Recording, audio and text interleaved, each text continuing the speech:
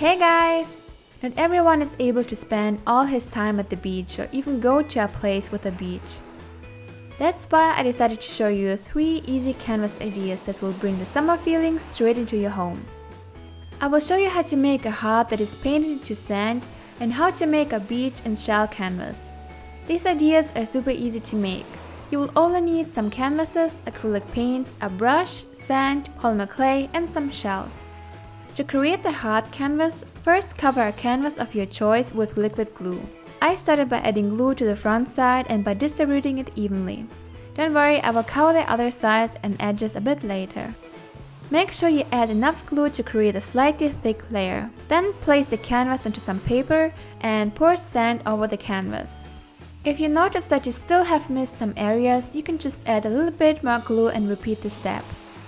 Then take a white pencil or any thick pencil you have and start drawing a heart shape into the sand. Since the sand is still wet, you can take your time creating the heart. You can make the heart as big as you want. You don't even have to draw a heart. Maybe you want to write a message instead or draw something else. Then go ahead and add some glue to the other sides of the canvas and cover them up with sand as well. You can use the paper to help reach any edge that you might have missed. Then you just need to let it dry. In the meantime, you can go ahead and make a small starfish. For this step, I used some polymer clay that I shaped into a small thin circle. To shape the starfish, I cut in the circle to create 5 sea star arms. At first, I cut in the shape of a cross and removed the triangles. Then I just repeated the step until I had 5 arms. If you find that the shape is too big, you can shorten the arms by cutting off the excess length. After that, go ahead and form the starfish arms into small triangles. And you should get a shape that looks similar to my decorative starfish. Then you can add some texture with a toothbrush or a knife if you like, and the polymer clay starfish is ready to be baked. After baking, you can go ahead and paint the starfish. For this step, I used brown, yellow and white acrylic paint. While everything is drying, we can go back to the canvas and paint the sand by using a nice yellow color. I just mixed different kinds of yellow and brown colored acrylic paint to make the sand look bright and vibrant. Make sure you cover up the whole canvas with paint. Since I wanted to make the heart look more obvious, I painted it with a darker shade of yellow. Then just let everything dry completely. As soon as everything is dry, we can attach the starfish with some hot glue and the first canvas is finished. To create the second canvas, cover the upper part of the canvas with blue acrylic paint. For this step, I tried to recreate the movement of the ocean. And don't forget to paint the edges and sides of the canvas as well. While the paint is drying, we can go ahead and create some polymer clay shells. If you already have some small shells, you can skip this step. In order to create small shells, I press thin lines into a thin circle of polymer clay.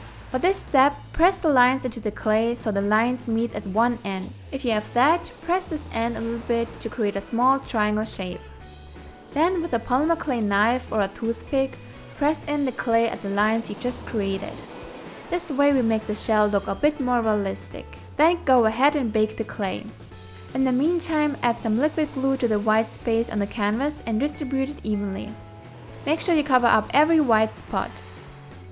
After that, pour some sand on top, remove the excess sand and let the canvas dry again.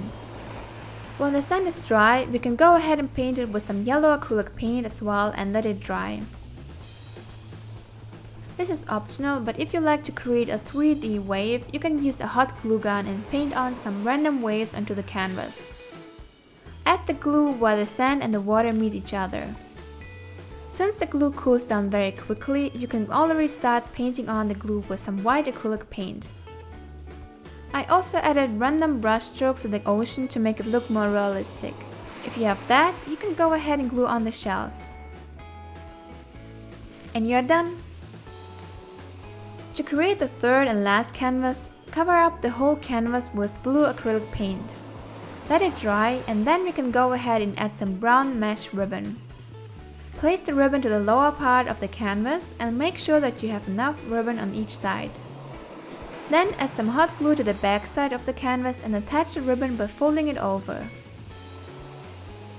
Repeat the step with the other sides and cut off the excess ribbon if necessary.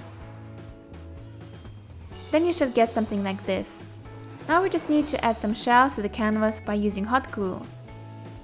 You can place the shells however you like. This is optional, but you can also add some hot glue above the ribbon and then pour some sand on top. This kind of looks like a wave or just a part of the beach. I also added the word relax, but you can write anything you like. And you are done! I hope you liked these ideas and found them helpful. If you did, don't forget to like this video to support this channel and to subscribe if you haven't already to see more fun and easy DIYs in the future. Have a wonderful day everyone, and see you soon!